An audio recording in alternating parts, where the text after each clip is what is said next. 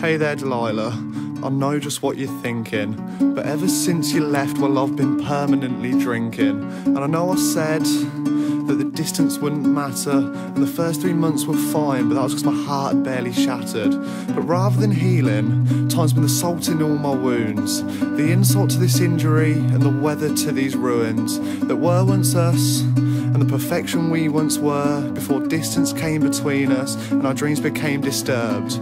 When I was a happy person, it was part of a happy couple, not thinking for the future or realising the trouble that would be caused the second we should part. But back then I never for a second guessed that you would break my heart, 'cause I was in love and unable to realise that every day without you would eat me alive. There was no way that I could have known the loss of 1 in 7 billion people would make me all alone.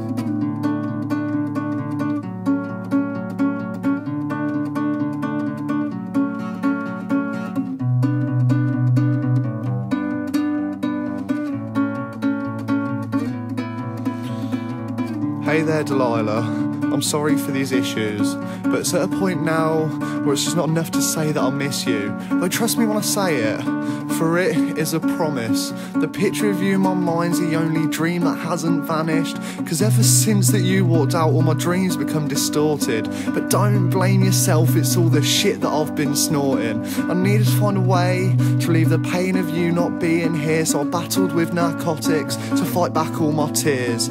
I know it's not the best of ways to deal with the anguish, and I'm really ashamed to admit it's become a disgusting habit. I'm sorry for any pain and disappointment that this causes, and I accept it's all my fault, 'cause there was no other hand that forced it.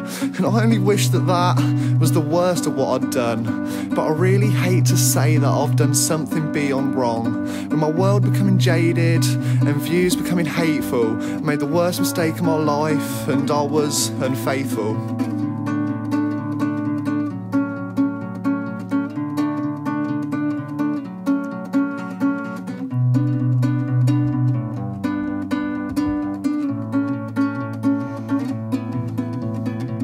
Hey there, Delilah.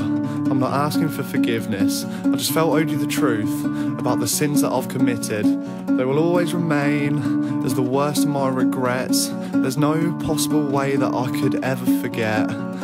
Not that I deserve to. I deserve to burn. It's beyond the pale that I've caused you this kind of hurt. And I guess it's no consolation to say this isn't how it should have ended, especially as an ending was never what I intended. I honestly thought that we would be forever. We'd grow old in bliss, constantly together. But as it is now, well, that'll never be possible.